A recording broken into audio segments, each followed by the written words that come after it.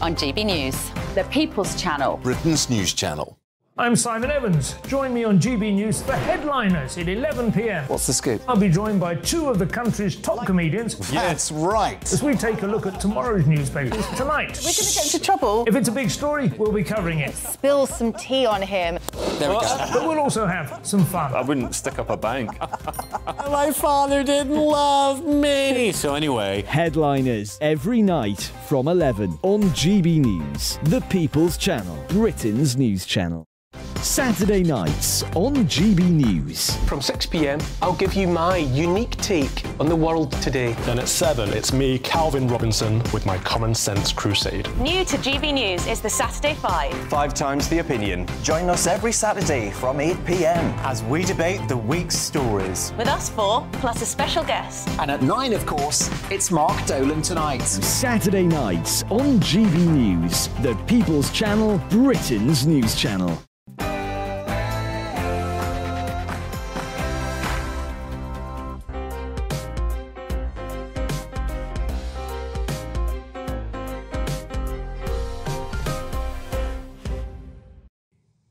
Good morning and welcome to Sunday with Arlene Foster. Well, it was a day of tradition, ceremony and history, and I loved it. The coronation of King Charles III was filled with red, white and blue as millions of people celebrated the crowning of the King. Despite the rain, from the thousands of people lining the route in the capital to the millions of people watching on television, the first coronation for 70 years lived up to all expectations. Today, the spotlight shifts to the People's Celebration, with street parties, lunches and community events planned throughout the 4 corners of the United Kingdom. We'll reflect on all the excitement from yesterday and look forward to what's planned for today. That's all after the news with Ray Addison.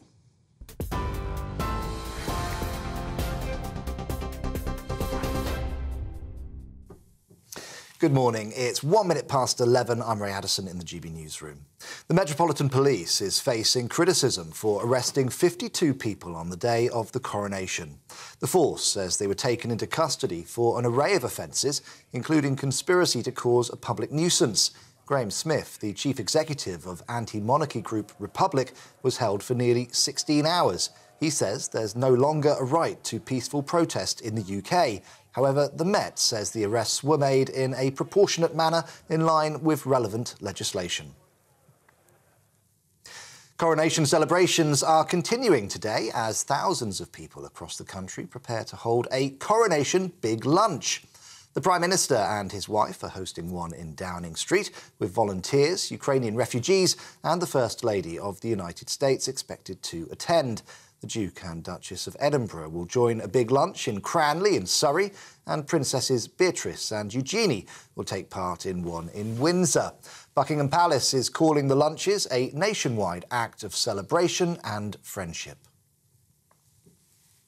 Then later this evening, 20,000 people will join the newly crowned King and Queen at Windsor Castle for the coronation concert. Take That, Katy Perry and Lionel Richie will all be performing, with special appearances from Tom Cruise, Dame Joan Collins and Sir Tom Jones. As part of the concert, light displays will be lit over historic landmarks, including Blackpool's seafront, Gateshead's Millennium Bridge and the Eden Project in Cornwall. These people in Windsor told us they're looking forward to it. It's been very special. It's not normally quite as jolly and full of bunting as this, but it's been great to see people from across the globe come to our town. We're from Thailand, it's very nice to be part of this, and we like to see everyone celebrating, of course, for the King, and he has been waiting for so long. There's expected, I think, 20,000 or 40,000, I have no idea, but it's going to be really busy. Prince Harry has arrived back in California less than 24 hours after his father's coronation. The Duke of Sussex caught a British Airways flight just hours after the service to return home to celebrate his son's 4th birthday. Yesterday marked his first public appearance alongside his family since the release of his controversial memoir, Spare. Ailsa Anderson is the former Communications Secretary to Queen Elizabeth II. She told Camilla Tominey Harry did well to juggle his responsibilities. Didn't have a part to play because he's not the heir apparent. And, of course, it was Prince Archie's birthday yesterday, his 4th birthday. having to combine his official duty as the king's youngest son with his duty as a father. And we know, as working women, you know, it's a balancing act, isn't it? Yes. So he managed to, you know, well done him for doing both yesterday. Well, thousands of Liverpool fans booed the national anthem before kick-off against Brentford yesterday.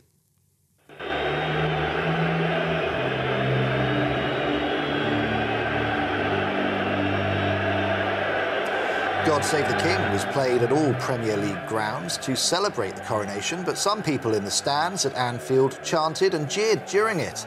The club's manager, Jurgen Klopp, has defended those fans. Well, we have, thank God, since a while, and not everything is better nowadays than it was in the past, but we have the freedom of free speech, and that means of free opinion as well. And I thought how the people did it. It was clear that something like this will happen. I think everybody knew it. And that's allowed, meanwhile. And that's allowed, and that's fine. At least 8 people have been killed and 7 wounded in the United States after a man opened fire at a mall near Dallas, Texas.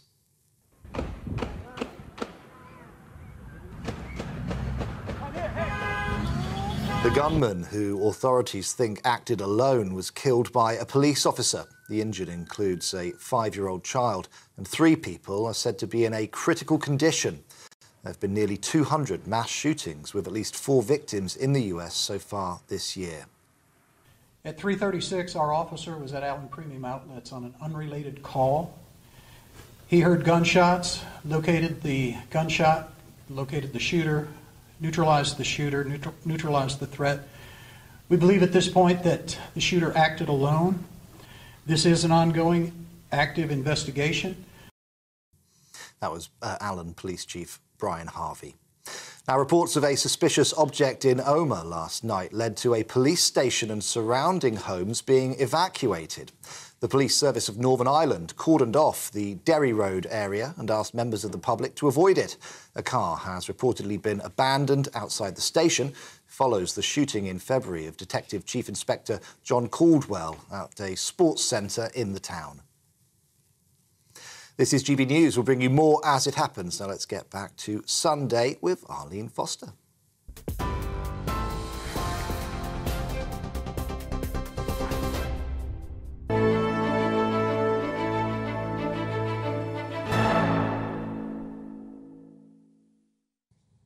Thanks, Ray. Well, it was meticulously planned, the procession from Buckingham Palace to Westminster Abbey, the moment of crowning and the appearance of the slimmed-down working royal family on the balcony. Before a congregation of world leaders, foreign royalties, celebrities, charity workers, friends and family, and even Prince Harry, although obscured by Princess Anne's huge hat. The coronation of King Charles III took place as planned. Let's take a look at the highlights with GB News royal correspondent Cameron Walker. History in the making. A newly crowned king and queen greeted their subjects who, despite the rain, erupted in cheers and applause. The stage was set inside Westminster Abbey for a ceremony dating back to 1066, full of traditions with a modern twist. A VIP guest list of world leaders and foreign crowned princes were for the first time joined by community heroes who make a difference to people's lives.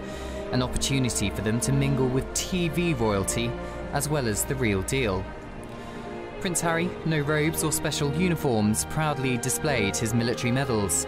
No longer a working royal, he flew alone to attend his father's coronation. A fleeting visit, no time for small talk with his brother, instead flying back to California to attend his son's birthday celebrations.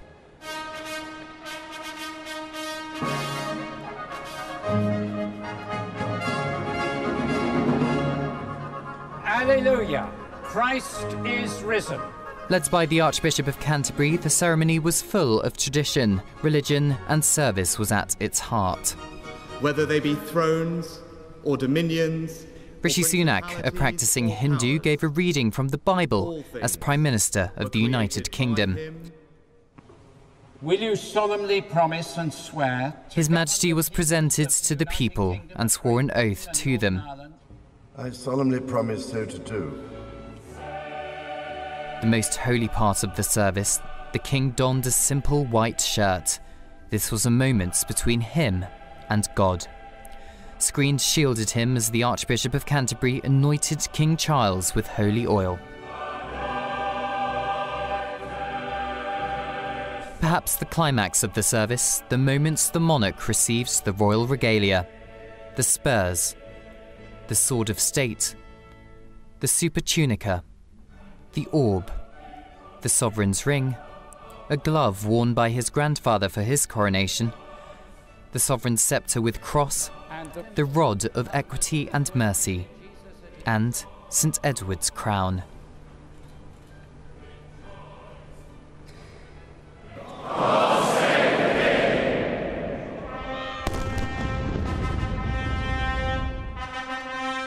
Pledge my loyalty to you. The Prince of Wales, heir to the throne, pledged his allegiance to the king with a kiss on his father's cheek. King Charles's consort, who's been by his side for decades, was crowned and anointed as Britain's Queen. Their Majesties retired to St. Edward's Chapel. King Charles and Queen Camilla wore robes of estate to leave the Abbey.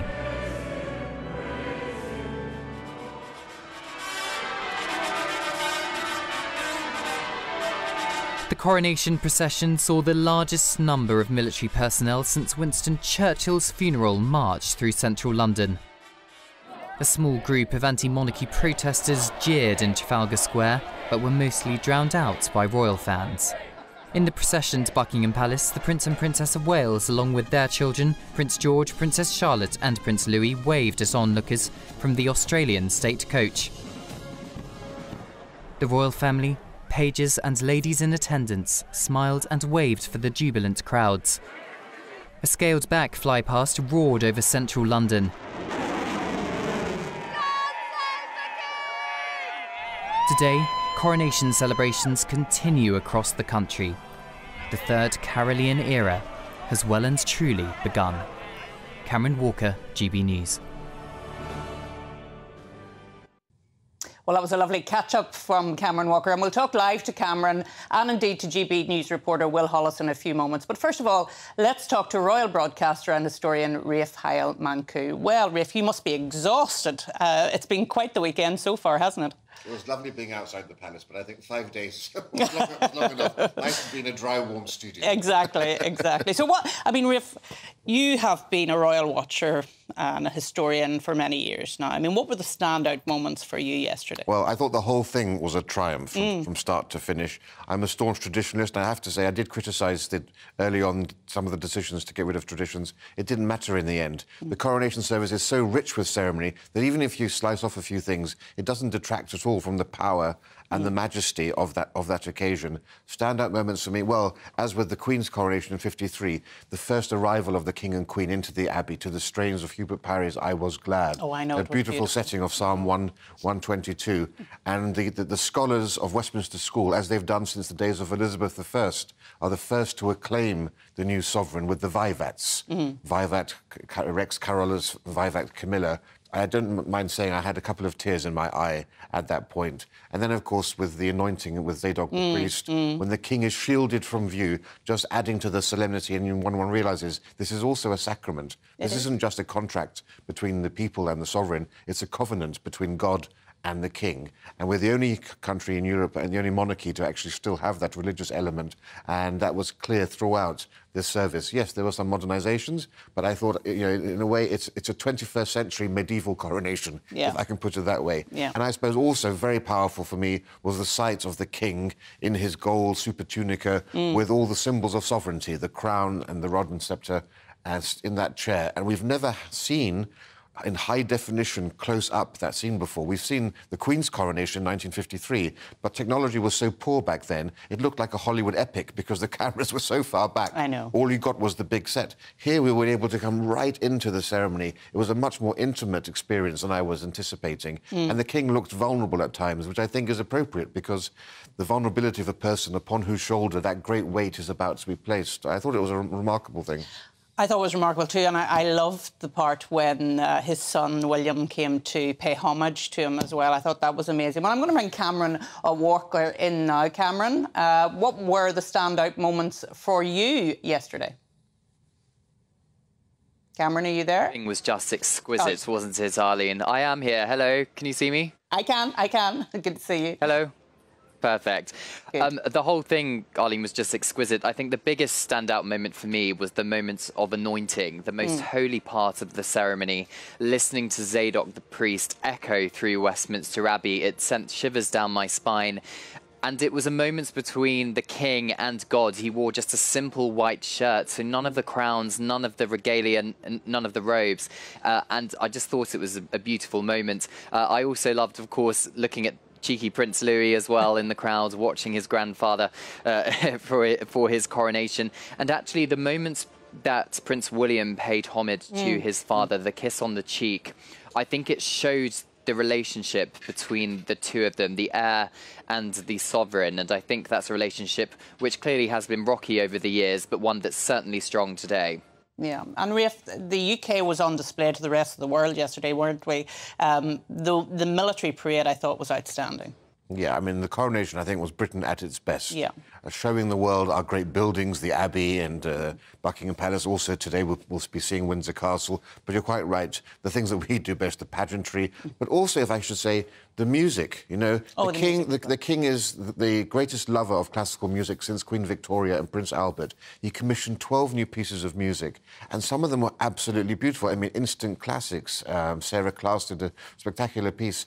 And then suddenly, when you're sitting there listening to the coronation pieces from Handel, Zadok the priest, to other pieces that were performed, you realise how many pieces of world music came out of our own coronations. That's been another great British contribution to Western civilization, was the variety of music, Elgar as well, that was played, and William Walton's Crown Imperial, I think. And also, you just look at the Bible was a freshly, wonderfully bound book, British craftsmanship you can see from the vestments and so forth. A real celebration of all that's best about Britain. And, of course, the celebrations continue today, and Will Hollis is in Lutterworth, near Leicestershire, or in Leicestershire, I should say, just south of Leicester. Will, tell us what's going on there. Well, this is where the party is. You can hear some music in the background, but you can see, as far as your eye can see, Arlene, a massive long row of the table all the way down the high street here in Lutterworth. Lots of people join in. Still a few seats empty, but lots of people who have arrived nice and early are the Weirson family and the Branch family. Can I just ask you, what is it that you've brought today in your packed lunch? What's the coronation food? We've got coronation chicken, sausage rolls, all things like that, and lots of Prosecco. There was talk about a coronation quiche. Is that something you've bothered about? No, we're not bothered with that. No, not enough time with the little one, so... Quiche is more of a coronation for the Queen type of thing. I think the King is probably happy with a pork pie. What are you going to be doing today, apart from eating a few pork pies? I see you got some bubbly as well. I shall be drinking the rest of this, and probably drinking some more of it. And then once you've had a few drinks, do you think you'll be singing God Save the Queen, God Save the King, sorry, later on? I'll do my best, yes. I think we'll be saying God Save the Queen accidentally for quite a few years to come. We're so used to it, but God Save the King on this occasion here in Lutterworth. You can just see all over this high street, Arlene, hundreds of people, lots of dogs, lots of food, and lots of people enjoying this street party in Lutterworth. For bringing us the celebrations from Lutterworth. And back to you, Cameron. I mean, Cameron, we've had 3 huge royal events over this past year. We've had the Platinum Jubilee, then followed sadly by the funeral of Her Majesty the Queen. And now we've had the coronation. So we're really showing how we can show to the world how to put on these big events. Absolutely, and millions of people around the world would have tuned in yesterday to watch the King's coronation. And I think some people would see us as a real asset having the British monarchy, because it shows that power of soft diplomacy and how the British monarchy can really bring countries together. Even the day before the coronation, the King hosted a big diplomatic reception inside the building behind me, Buckingham Palace, hosting those 100 or so heads of state and the other 203 countries represented at a diplomatic level inside the palace before the coronation. And then, of course, they were all inside Westminster Abbey yesterday.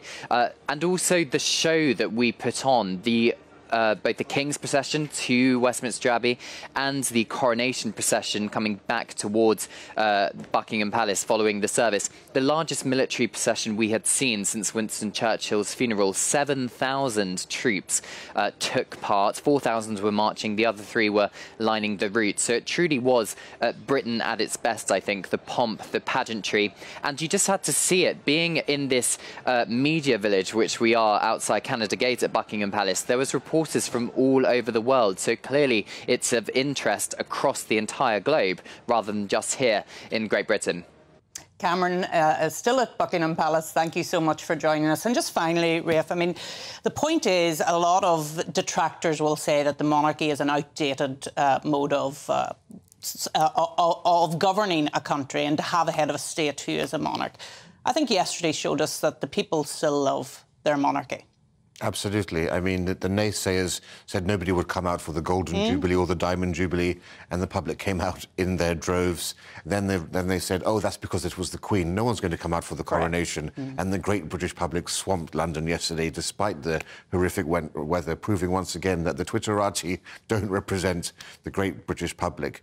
And, you know, the idea that the monarchy is antiquated, as I've said many times, the world's most socially progressive, egalitarian, democratic countries are monarchies. Sweden, Norway, Netherlands, Canada, Australia, Japan. In what way are those countries old-fashioned? And every year the UN lists as countries of the best nations in which to live by human development, and the majority of those countries are monarchies. So the idea that it isn't actually suitable for the times, I think, is just a non-starter. Yeah. And it was a wonderful day. Rafe, thank you so much for joining us for now.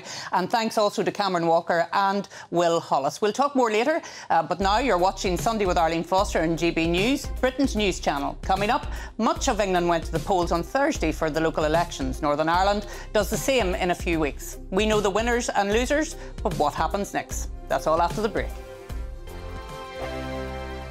It's all about family, being in people's living rooms, all the interaction and getting to know who our viewers and listeners are. When I was young, my dad used to say, Nana, stop arguing. I wanted an outlet that would enable me to give my opinion. People are going through a really hard time right now, and I know that you don't feel like you're being listened to by the establishment. I came to GB News because it's the People's Channel, and I want the audience to have their say on the events of the day. We're dynamic. We do something different. Democracy shows that the wisdom of the nation is in its people. I get to travel to find out what the story is from a personal perspective. The British people aren't fools. We know when we're not being told the full story. We've got to work out how Britain moves forward from this. It's the best country in the world. The establishment had their chance. Now we're here to represent your views. Britain's watching. Britain's watching. Britain's watching. We're proud to be GB News, The People's Channel. Britain's news channel. So Jubes & Co, we tackle the issues of the day with real, robust debate. Both sides of the fence, battling it out with me in the middle with my forthright opinions and views. And often really interesting things happen because you start with a position and then by the end of the debate you find actually, well, I might not have thought about that one. What we need in this country is 2 new political parties. You should maybe think about doing a 2024 calendar. I'm Michelle Dewberry and I'm keeping you company right through until 7 o'clock this evening. GB News, the People's Channel, Britain's watching. Start the day with GB News. We catch up on all the big stories you didn't hear the night before. And take a look at what the world's talking about this morning. That's right, Monday to Thursdays from 6 o'clock. It's Breakfast with Eamon and Isabel. Straight after breakfast, join us, Bev Turner and Andrew Pearce. We're going to take you through till noon. We'll be tackling the big topics of the day, including the things that the other channels just won't talk about. If it's happening here. Wake up to mornings on GB News, the People's Channel. Britain's news channel. I'm Simon Evans. Join me on GB News for Headliners at 11 p.m. What's the scoop? I'll be joined by 2 of the country's top comedians. That's right. As we take a look at tomorrow's newspapers tonight. We're going to get into trouble. If it's a big story, we'll be covering it. Spill some tea on him. There we go. But we'll also have some fun. I wouldn't stick up a bank. My father didn't love me. So anyway. Headliners every night from 11 on GB News, the People's Channel, Britain's news channel. Saturday nights on GB News. From 6 p.m, I'll give you my unique take on the world today. Then at 7, it's me, Calvin Robinson, with my Common Sense Crusade. New to GB News is the Saturday 5. 5 times the opinion. Join us every Saturday from 8 p.m. as we debate the week's stories. With us 4, plus a special guest. And at 9, of course, it's Mark Dolan Tonight. Saturday nights on GB News, the People's Channel, Britain's news channel.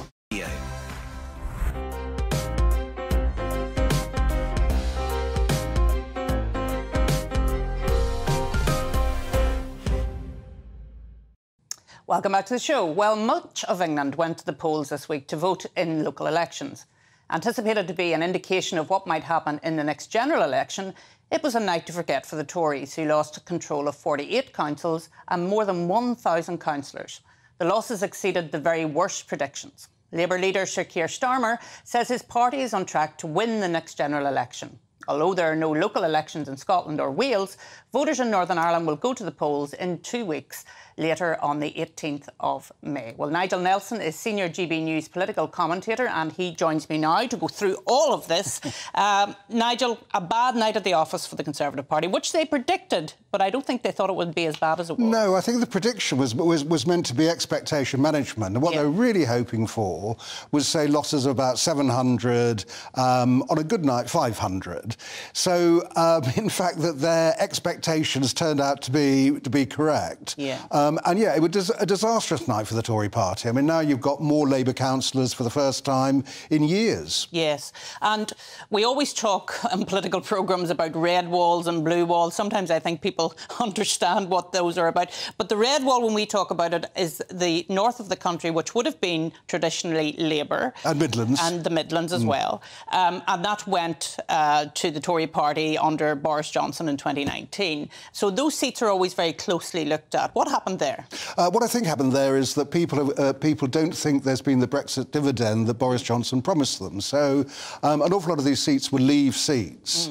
And I just think that they feel it hasn't happened, that the great things that were promised for Brexit haven't happened, and they only lent Boris Johnson their vote. So they're drifting back now to the Labour Party, which was their natural home. Yeah, and I read somewhere, I think it was yesterday, that one of the Labour MPs was saying that pro-Brexit voters are now coming back to the Labour Party. Do you think they've forgiven the Labour Party for what they tried to do during Brexit? I also think that the Labour Party has changed hugely since Jeremy Corbyn. The most important thing for a Brexit voter is there's no chance that Keir Starmer will try and do a second referendum or try and take Britain back into Europe.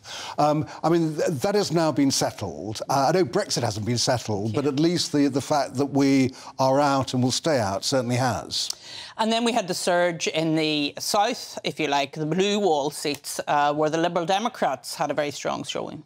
Yeah, and the Libs have done really well, which obviously brings on to the question of if there might be a coalition, whether or not the Libs would actually would be a possibility. But certainly, yeah, I mean, there were seats that Labour were target seats for Labour, but weren't quite sure they'd capture. Medway and Kent being, I think, a unitary authority, absolute key seat for Labour. All these things point to a general election victory, although we shouldn't really take local elections as being a kind of precursor of a general election result. But still, Labour in the situation we're not quite there for an overall majority. Depending on which calculation you use, they're between 7 and 9 points ahead of the Tories based on this vote. Not quite enough. Yeah. Do you think they'll be disappointed about that? Obviously, they're putting a very brave face on it and saying what a wonderful election it was. Wes Streeting was on the Camilla show earlier on saying that, you know, if this election happened, Sir Keir would be on his way to number 10. However, he would need the votes of another party, wouldn't he? It would be a hung parliament. That's what it looks like. I mean, the only thing they can hope for, there were no elections in Scotland, so we don't quite know what the voters think there. What Labour hope to do is get across the line by getting 15 to 20 MPs in Scotland on the basis that the SNP seems to be in meltdown. So the SNP have got a lot of work to do to get their act together by general election time.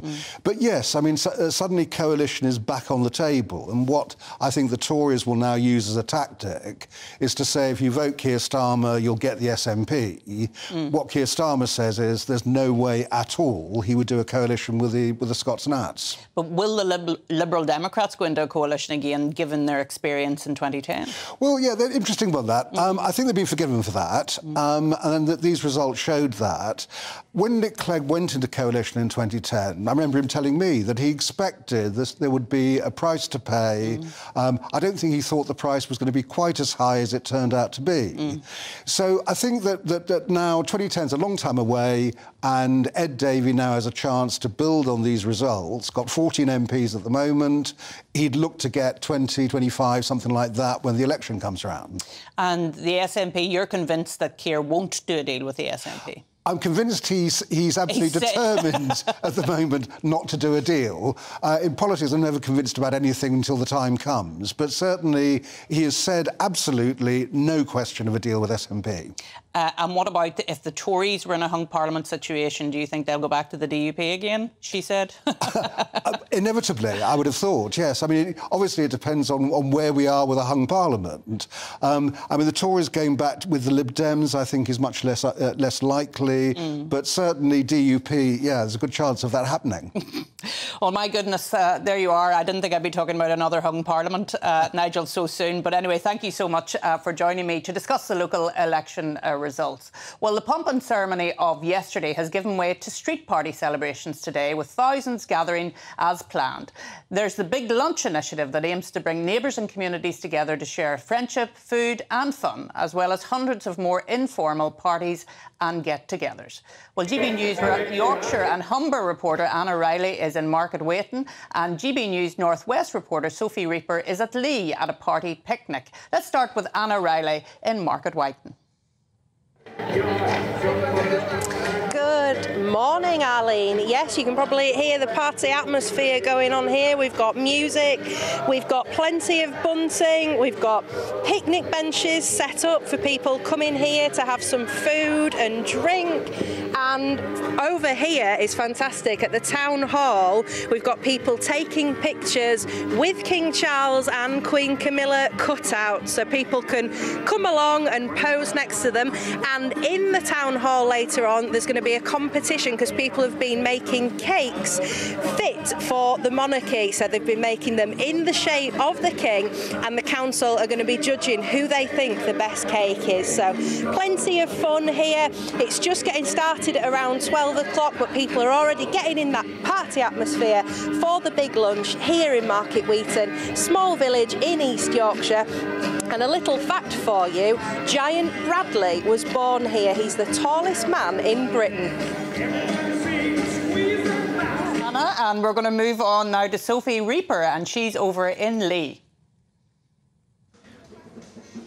Well, we are about to start spinning into a day that's surely to be very fun here in Lee. Like many places all over the UK, friends, family, communities will all be coming together to enjoy the big lunch. Of course, yesterday it was all about the pomp and the pageantry taking place in London, but today is the day that we can now all start really getting involved. A little bit earlier on, I spoke to some of the people setting up stalls here to ask why they're excited to be part of such a historic event.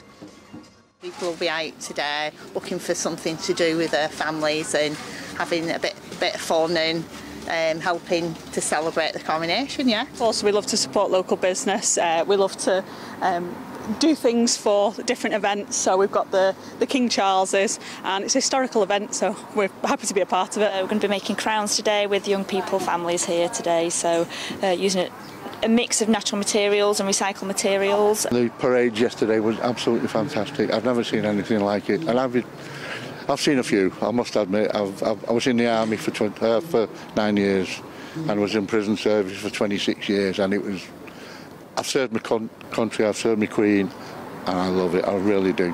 Fantastic. Well, the fun is now well and truly underway here on this ride. But that's not all that's taking place here in Leigh today. People are being encouraged to bring their own picnics down to enjoy on the tables set out. But there's stalls, there's food vans just over there. You can see an ice cream van. There's other rides, a bouncy castle and a hooker duck. Truly a really fun day for members of the community, friends and family to come down and celebrate the coronation of King Charles III. Sophie, you're making me quite sick going round and round and round. I hope you're OK. But tell me, what is the weather going to be good for today? It looks fine at the moment. I hope it's going to stay that way. Well, I've got a very strong stomach, so don't you worry about me. The weather it's looking good. There's a few clouds, but we have got sun. So I don't know that we were expecting sun, but we have got some right now. So I think we're going to make the most of it. And once I get off this ride, I'm going to be making sure to spend some time enjoying the atmosphere here in Leigh. Well, huge thanks to you, Sophie, up there in Leigh. I feel quite dizzy after all of that, but thanks to Anna Riley and Sophie Reaper.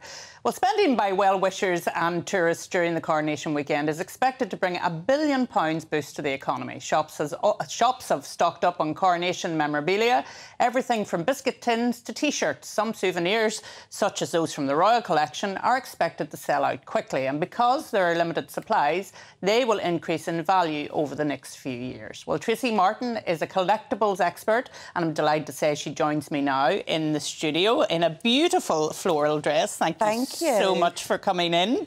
And you've brought a few collectibles in to show us, Tracy. Tell us about them. OK, I've bought quite a diverse range of things, so it'll appeal to everybody and also to every pocket as well at the moment, because there isn't always a lot of disposable income. Starting with sweets and chocolates, actually. So I've brought in some chocolate bars. You could have a packet of these. I'm always keen on that. Yeah. Oh, aren't they beautiful? Yes. So packaging is a massive area of collecting, and also you can eat the chocolate as well and just keep the packaging. So they cost £1 a packet, and then obviously they're not going to have the King's crest and everything on there any longer. In fact, I struggled to get another packet yesterday where they're all sold out. So this is more about the packaging collectible of the future. Probably not worth a great deal of money, but a few pounds possibly, and you've got to eat the chocolate as well, didn't you? Absolutely. So that's a must. Yeah, absolutely. I mean, the key thing about all collectibles, and I'll show you some more in a minute, especially with royal memorabilia, it doesn't always increase in value. Yes. So, for example, we've got all the souvenir newspapers today. I went and bought some, and there were so many people buying them this morning with me. They're mass-produced. Everybody now knows to keep them pristine and pop them away, so they don't massively increase in value. But with all royal memorabilia, it's about buying something that invokes that memory of that historic event. And I think buy something because you gain enjoyment from it, and also it just reminds you of where you were that day. Yes. I do love a handbag, though. Oh, excellent. Do you like a handbag? Yes, I love a handbag, as you know, and I love Radley handbags too, so that's great. Do you want to look at that one? So this is great, because this has got, obviously, everything you need from a handbag on it. And also, if I don't mind just turning it around, it's got Coronation 2023 on the back. Now, this comes in at £29 from Radley. They've got a whole range of bags at Radley. But the thing is, with collectibles, if they've got to already have a collectible following, which Radley do, people love their handbags, they love their signature bags, that has more potential to increase in value than something that not necessarily has that collectible base. And your container then, or is that a container or what is that? Oh, that is something other than a container. Vodka. Oh my goodness, that's very grand. This is a company that actually started up during the pandemic. They got together, they started to produce this vodka, and it's gone crazy. Everybody loves the bottle is beautiful. You would keep that bottle after you had drank the contents. That's the whole point. And at the moment, they've obviously got this King Charles coronation crest on it. You could probably only have that if you're licensed. So again, that adds to the value. Normally, they're just plain gold bottles. and the vodka tastes amazing. So again, you can drink the vodka and keep the bottle.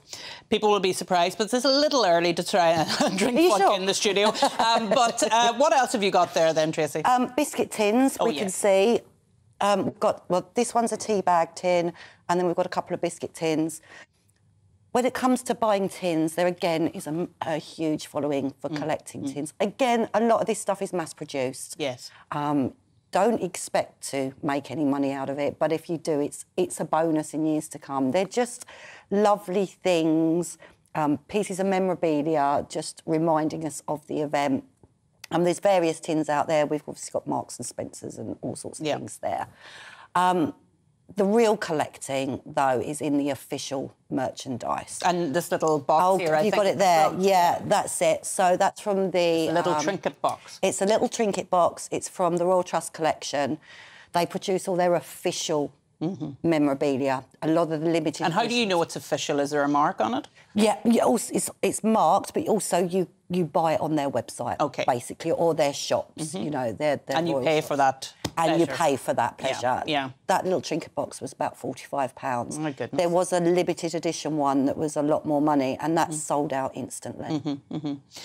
And, I mean, just finally then, when you think of memorabilia, and when I think back to Charles and Diana's wedding, and everybody had memorabilia, the tea towels, the cups and saucers, the mugs, do you think it's such a big thing now, Tracy? There are a lot of people out there that collect it, and not just in the UK, but obviously abroad, Americans, Australians, they all love the royal memorabilia. Yeah. The key thing is really the money is the things that are touched, owned, signed by members of the royal family. You know, pieces of the wedding cake, things that are really rare. That's where the money is. But if you just want a nice memory, perhaps get a few pennies, just buy a few bits. Tracy, thank you so much for coming in and sharing with us the memorabilia that's out there. I'm sure that many of our viewers and listeners will have been purchasing some of that during this past week. Thanks to Tracy for all of that, and to Anna and Sophie. You're watching Sunday with Arlene Foster on GB News, Britain's news channel. Coming up, a concert fit for a king. We're live in Windsor, where the stage is being set for tonight's star-studded concert. That's all after the break. I joined GB News because I was sick and tired of not hearing my views being represented, not just mine, but so many people that I knew and spoke to. I just couldn't get my voice out there. I couldn't say anything. I couldn't do anything. Whatever the narrative was, I kind of had to follow it. GB News is there to provide a voice for those who have been ignored by the establishment media. We think different things, we've got a different style. GB News is here to be optimistic and positive about the future. It's real kind of dynamic and flowing, with the audience very much at the heart of it, like a big family.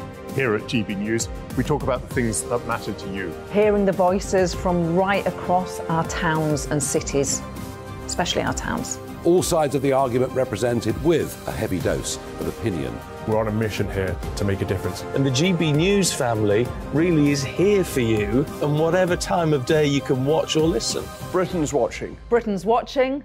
We're proud to be GB News. The People's Channel. Britain's news channel. Westminster is going around in ever-decreasing circles, followed by the media. Britain is broken.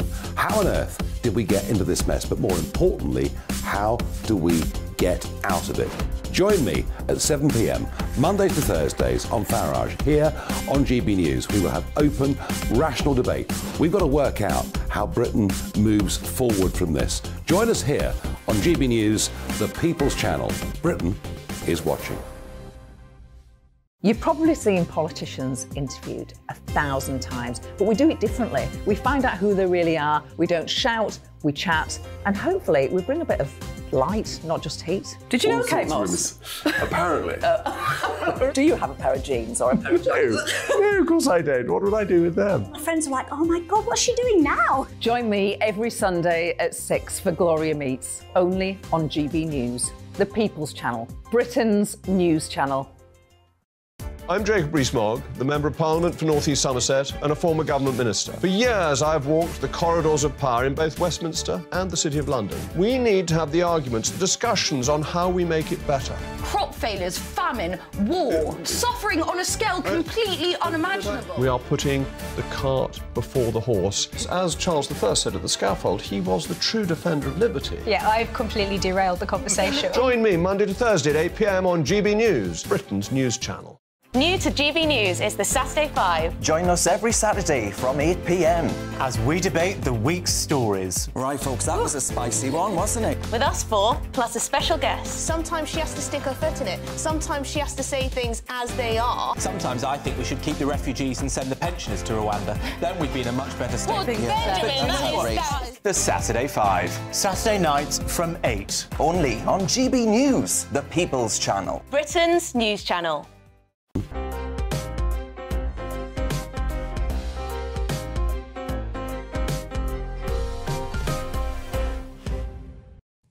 Welcome back to the show. Now, Lionel Richie, Katy Perry, Take That and Ollie Murs will be among the artists taking part in a special concert to mark the King's coronation at Windsor tonight. Those in the audience won the right to be there after taking part in a ballot. GB News reporter Lisa Hartle is at Windsor for us. Lisa. Hello, yes, well, it's certainly got a lot busier as the morning's been going on. So many people walking around with crowns on, flags, the atmosphere is so lovely. And in the street, I met two people that were lucky enough to win some of the tickets, the 20,000 tickets that were out there available. And you guys, Gary and Shelley, you got two of them. Yep, we entered a ballot back in January and couldn't believe it when we got the email through it. We got tickets, just so lucky, so excited now. And how are you feeling about tonight? So excited. Just the buzz is brilliant. So happy to be here. Just cannot wait for it. What's the part that, because we've got Lionel Richie, Katy Perry, who else is performing now? Take That. Who are you most looking forward to seeing? Definitely Take That. Definitely one of our old favourites from years ago. And why did you, because I love your crowns as well, by the way. You told me that they were given out on the train, so I'm guessing there's a lot of people walking around Windsor with these on. Yep, anybody that came on the train at all, you can see about the streets that it's just full of crowns. I think it's brilliant that the railways were doing that. No, it's just brilliant. I'm just so excited to be here. The atmosphere is brilliant and the streets are just buzzing. Have you ever experienced anything like this before? Never, and probably never will again in our lifetime. It's just to be here, to be part of the whole history and just the tradition of it all, and watching the on TV yesterday the whole service and everything was just amazing. Just to be seen, to be part of it here tonight as well is just amazing, brilliant, fantastic. And do you think you'll be able to spot the King in the crowd tonight? Well, I'm hoping so. No, definitely. I'd seen on earlier that the King and Queen are coming, so just getting so close to them too, it'll be brilliant. No, they see them. After everything yesterday, like we were on that occasion, like it was great to see. It was so emotional, like watching them getting crowned, like, and it was brilliant to see. I spoke to a lot of people yesterday, especially in the crowds around like the Mall, and there's quite a few people describing the day as emotional. Why do you think that is? It's just after the Queen passing too, you know, because I went over and seen the Lion Estate. It was emotional back in, and seeing him getting crowned yesterday, like it was sad too, you know, because there's more to be proud of him, like, no, getting crowned, like. And it's following on as well, that we're keeping the tradition here, and for our children and for their children as well in years to come as well, that the monarch is still here and you can see yourself the crowds. You know, the people still do love the royal family, and we are one of them. Yeah, so proud to be British. And is there a lot else to look forward to tonight? There's landmarks across the UK being illuminated. Yeah. Lighting up a nation, it's called. Yep, it'll be brilliant to see. Like, fireworks. I think drones and stuff are going to be. Lighting up. No. And an appearance from Winnie the Pooh, I hear. Yep. Definitely one of the stars. Yep. Should be looking for honey. Oh, that's brilliant. Well, have an amazing time, and thank you so much for chatting to us. Thank you very much. Thank you. So the concert starts tonight at 8:30. Like we said, 20,000 people were lucky enough to get tickets, and so there's going to be a lot to look forward to. But of course, it's not just tonight, because it's today where there's lots of street parties going on, not just here in Windsor, but across the UK. And also some people I've been speaking to have said they're also doing that tomorrow. So 3 days of celebrations for the coronation. Lisa, well done in getting 2 people from Northern Ireland to come on my show today. I was really impressed by that, I have to say. It was lovely to hear their accents in Windsor, and I'm very much looking forward, like that lady, to take that. Tells you more about my age, probably, than anything. But I hope you have a wonderful day, and we'll be back to you later on, I'm sure, in the programming. Well, Royal broadcaster and historian Rafe Heil-Manku is back with me again. Yes, I think it does say a little bit about my age. Let's take that I'm looking out for. But there's quite an array of talent coming on today, isn't there? Yes, I'd be hoping for a Rat Pack You're looking for Frank Sinatra cover band to come out there. But yes, I mean, you'll remember, of course, famously at the Golden Jubilee and Diamond Jubilee, Prince Charles, as he then was, came on stage and said, "Oh yes, Mummy." Yeah, it was so now lovely. it's his turn as sovereign to have his own concert. The first one he'll be having, the first concert ever to take place at Windsor Castle. Normally they take place, obviously, at Buckingham Palace in the gardens there or in front. The King, as I've mentioned before, is the most passionate member of the royal family when it comes to classical music since the time of Queen Victoria. And we always used to wonder when the Queen attended those concerts how much she really enjoyed the music, because we know her favourite singer was George Formby. It's been a long time since she had Turned Out Nice Again heard on that stage. The King actually has not just the pop stars, Katy Perry, Ollie Mures, as you said, Take That, Lionel Richie, but also we're going to have Sir Bern Terfel, the great Welsh baritone. Yes. Andrea Bocelli will be performing. Oh, lovely. And we're going to have the Royal Ballet Company, the Royal Opera House, the Royal Shakespeare Company even. So you're going to have quite a variety of performances, I think. So there'll be something for everyone to enjoy. 10,000 tickets allocated geographically across the country so that wherever you are, you had an equal chance of actually getting admission to that. And I think it's great. And actually, I was just thinking, you know, with the coronation and this sort of thing, there are very few times in our nation now where we have common shared moments of culture. You know, we don't all watch the same 4 TV channels, so we don't watch the Morecambe and Wise Christmas show, and we don't have those bonding moments, like Americans call it, water cooler moments, to gather and just talk about things. So for us, it's actually sporting events and these great royal set pieces that provide the only times when we actually watch the same thing and can actually bond as a nation and create moments of national identity. Everybody will remember where they were for these sorts of things. And then again, also now we have the street parties.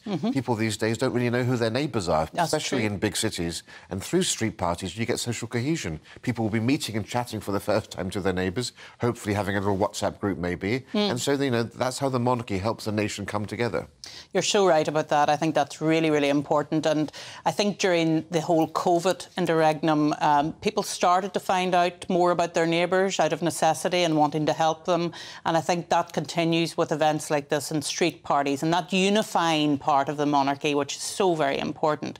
So yesterday, London was the place to be and it was the focus of the nation's attention. We're now moving to Windsor, and of course Windsor was, if we're told, and I'm sure you will comment on it, the favourite place of Her late Majesty the Queen. That's right, Windsor Castle and Balmoral, both the Queen's favourite seats. It became her primary residence towards the end of her life. Windsor Castle now is largely unused. The King, of course, is primarily at Clarence House now, but he also likes to go to Highgrove. Oh, does he still go to Highgrove? Yeah, the King has a few more properties because the Queen was occupying the main residences. And so in Scotland, he's also got the Queen Mother's former residence, which he may prefer to Balmoral, Birkhall as well. And so there is a question as to whether, because as part of this desire to slim down the monarchy, he may decide to open up more of the residences to the public. Like Hampton Court is, for example, or the Tower of London. These places were once... Or Royal Hillsborough, which is the seat in Northern Ireland, and Hillsborough also very much so. And so that's going to be interesting to see what happens. At the moment, the King doesn't live at Buckingham Palace. Some people may be confused because the royal standard has been flying above the palace. Normally, that's only when the King is in residence. But actually, when he's in Clarence House, they also fly the flag above Buckingham Palace in a break with tradition because his office is still there. All his staff are there. There are too many of them for Clarence House. Whether the King will move into Buckingham Palace once this major renovation and refurbishment takes place remains to be seen. We know in the past he said that he's very keen to see Buckingham Palace opened to the public ideally year-round even. Currently, it's only open to the public in the summer months, when traditionally the Queen would be elsewhere. So there could be some exciting and interesting shake-ups to the tradition. Because the Queen obviously had her set routine, Sandringham and Balmoral and Windsor, but we may see a very different type of monarchy emerging. Yeah, because he loves Clarence House, doesn't he? And that was his late grandmother's home, and he then became resident when she passed away. And it's such a short distance from Clarence House to Buckingham Palace. He may see Buckingham Palace as his base, as it were, but that Clarence House is more homely for him. Do you think that's a possibility? Well, I think for most of the royal family, having grown up in these grand palaces, they do prefer the intimate side of things. Yes. And they do like, actually, and their actual suite of rooms is actually far less grand than you would think, because people see the staterooms. But yes, it's walking distance between the palace and Clarence House. Not that the king would be walking to work, but it's very, you can just say, yes, this is my home and that's the office. It's just not a short commute. Yeah. Very briefly, and we're coming to the top of the hour, what about the royal children yesterday? Weren't they amazing? They were glorious. I mean, that was so beautiful to see them all engaged. I kept having memories of King Charles watching his mother being crowned in 1953. And, you know, the coronation isn't just about the stability of the monarchy over 1,000 years. It's also about continuity. And there's wonderful visuals of the king in the coronation chair, but then off to the side, Prince William all on his own, and then the rest of the royal family, including Prince George, to the side. And they were showing us that this is the continuity. There are 2 more generations to come. So all is well in the world. We're stable and secure, and we have a great future ahead. The future is bright. The future is bright. Well, thanks so much for Rafe. For the moment, he'll be back with me in the next hour. But at the moment, you're watching Sunday with Arlene Foster on GB News, Britain's news channel. And coming up, we'll have more street party fun with GB News reporters right around the UK. That's all after the weather. Hello there, I'm Greg Dewhurst and welcome to your latest GB News weather by the Met Office. Well, wetter weather is on the way, but plenty of sunshine today. It's been rather warm. It stays muggy over the next few days too. Today's ridge of high pressure starts to move out the way, opens the doors for the Atlantic weather systems moving in, bringing some wetter and breezier conditions for many of us, some heavy showers in there too, staying unsettled for the working week.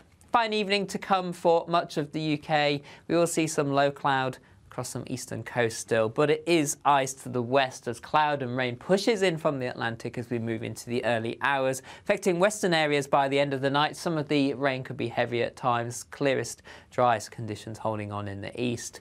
A mild start to Monday morning, temperatures in double figures for many, but a wet and windy start across western areas. This outbreaks of rain pushes its way eastwards through the day, perhaps some sunshine just about holding on for East Anglia for the longest, turning brighter behind across Scotland, Northern Ireland, some sunny spells here, but some really heavy showers developing for Northern Ireland in particular, some rumbles of thunder, local flooding is possible. Where we get the sunshine, temperatures reaching around 18 or 19 degrees, stuck under the cloud and the rain, it will feel quite chilly. Into the evening time, still some showers rumbling on, but they should fade away into the early hours. Cloud and rain continuing to push slowly eastwards across England and Wales, and elsewhere as we go through towards the end of the night into Tuesday morning, we'll see drier conditions spreading in from the west, and temperatures generally with cloud around holding up in double figures for many of us. It's a bit of a grey mixed start on Tuesday morning, some sunny spells, the risk of some rain across eastern areas, perhaps heavy for a time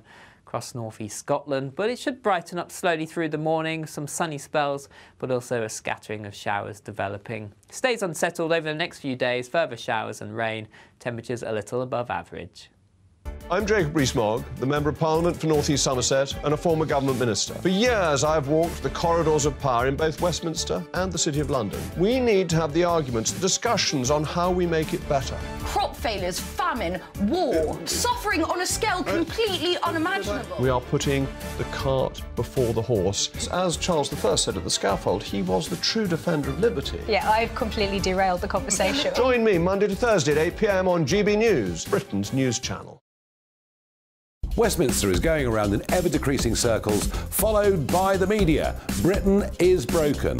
How on earth did we get into this mess? But more importantly, how do we get out of it?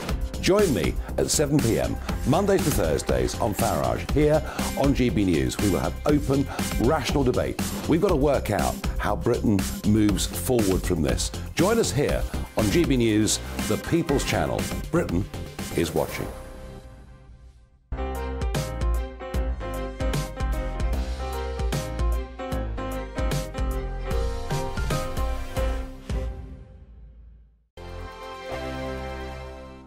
Monday to Thursday nights on GB News. At 6, it's Dubes & Co. 7 o'clock, Farage. At 8, join Jacob Rees-Mogg. And at 9, Dan Wootton Tonight, followed by Headliners. On TV, radio and online. This is GB News. First and foremost, I am a GB News fan, and I was before I was working here. Just love the fact that we're asking the questions that a lot of establishment media won't ask. With a bit of a twist, we not only want to inform you, but we want to keep you entertained. It's worth the drive because you get in and the team's all ready and waiting, they're itching to go, and it's a proper little family. GB News is the people's channel. It's the audience that makes the programme sing. We're giving our viewers and our listeners a voice. I see the thousands of your letters, tweets, emails, you name it, coming in. Britain is broken. How on earth did we get into this mess? But more importantly, how do we get out of it? The establishment had their chance. Now we're here to represent you. It's time for something different. It's time for GB News. I'm very patriotic. I believe in Britain. Our best days lie ahead. Britain's watching. Britain's watching. Join us here on GB News. The People's Channel. Britain's news channel. Join me, Patrick Christie's, Monday to Friday, 3 till 6. We tackle the day's news agenda like you've never seen before. It's high tempo, high octane, the most controversial topics, and the best guests. You will not be able to take your eyes and ears off it. I'm not afraid to ask the questions that you really want answered. 3 till 6 p.m, Monday to Friday on GB News, the People's Channel, Britain's news channel. GB News has its own late-night paper preview show, Headliners, where comedians take you through the next day's top news stories. You don't have to bother reading the newspaper, we've got it covered for you. Headliners, every night at 11 p.m, and repeated every morning at 5 a.m. We won't send you to sleep like some of the other paper review shows out there. GB News, the People's Channel, Britain's news channel. Join me, Camilla Tominey, on Sunday mornings from 9:30, taking the politicians to task and breaking out of SW1 to see how their decisions are affecting you across the UK. Bursting the Westminster bubble every Sunday morning, only on GB News, the People's Channel. Britain's watching. Hello, I'm Calvin Robinson. Do not miss my Common Sense Crusade Saturdays at 7 p.m. Join me for some in-depth discussions on faith. Is that not the start of the slippery slope? It's very much so. And the big moral questions of the day. I'm baffled. You've got some nerve. Only on GB News, the People's Channel, Britain's news channel. I'm Andrew Doyle. Join me at 7 o'clock every Sunday night for Free Speech Nation, the show where I tackle the week's biggest stories in politics and current affairs with the help of my 2 comedian panellists and a variety of special guests. Free Speech Nation, Sunday nights from 7 on GB News, the People's Channel, Britain's news channel.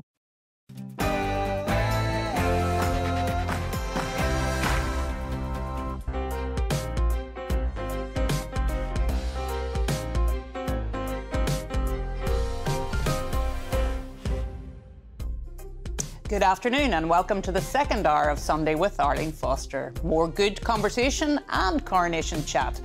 Coming up after yesterday's formality, the fun on the streets parties. And thousands of you are expected to gather at street parties, lunches and community events. We'll reflect on the fun with our GB News reporters up and down the land. Also, the big help out. King Charles wants us to get volunteering tomorrow to mark the coronation. Why is volunteering good for our health? That's all after the news with Ray Addison.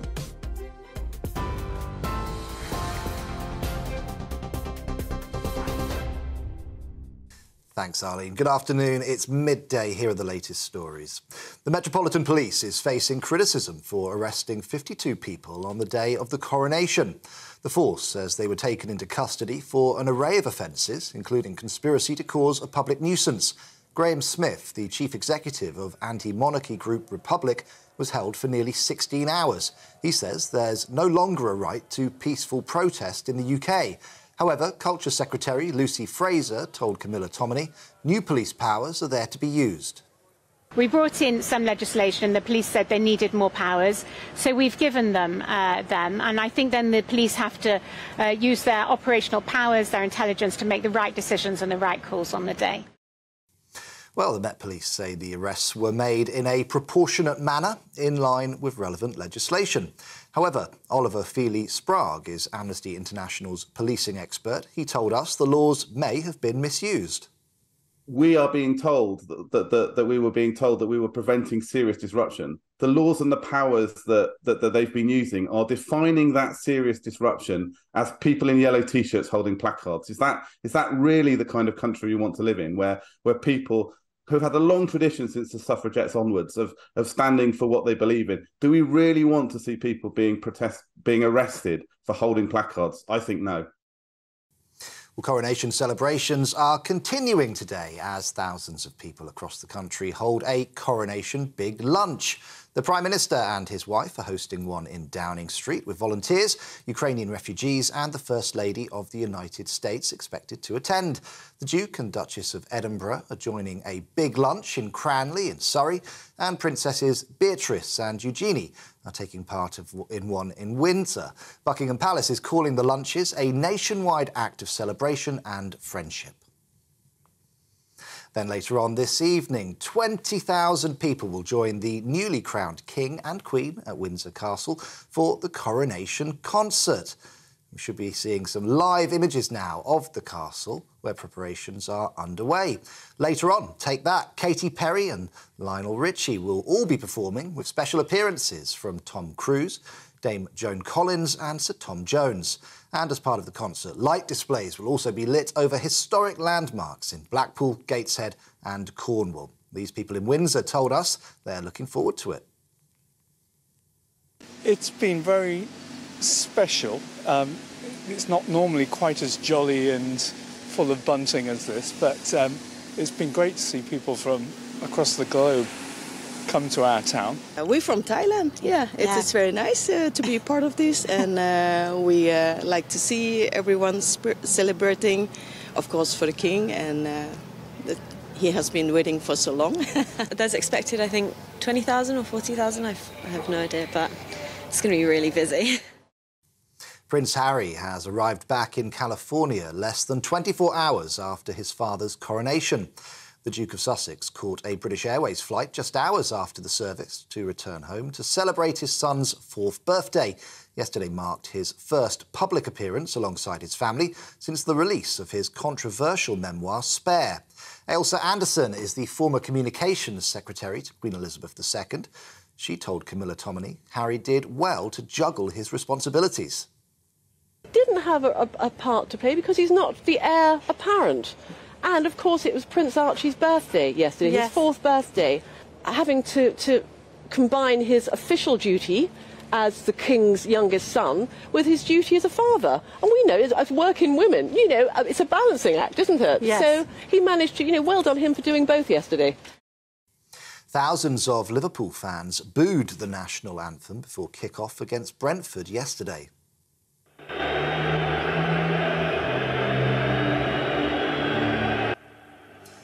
God Save the King was played at all Premier League grounds to celebrate the coronation, but some people in the stands at Anfield chanted and jeered during it. The club's manager, Jurgen Klopp, has defended the fans. But we have, thank God, since a while, and not everything is better nowadays than it was in the past, but we have the freedom of free speech, and that means of free opinion as well. And I thought how the people did it. It was clear that something like this will happen. I think everybody knew it. And that's allowed, meanwhile. And that's allowed, and that's fine. At least 8 people have been killed and 7 wounded in the United States after a man opened fire at a mall near Dallas, Texas.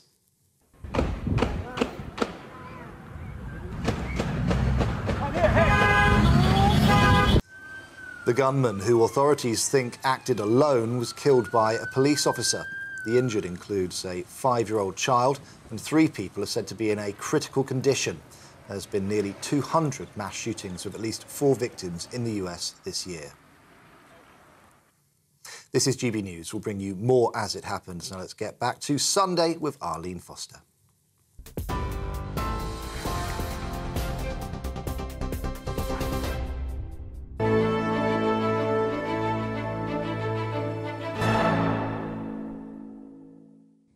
Huge thanks to Ray there for bringing us the news.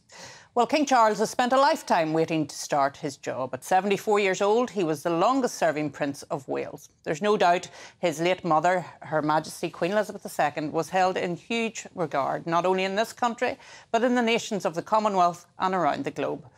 But what of King Charles III? Already Belize and Jamaica say that they may become republics in the next few years, although remaining in the Commonwealth.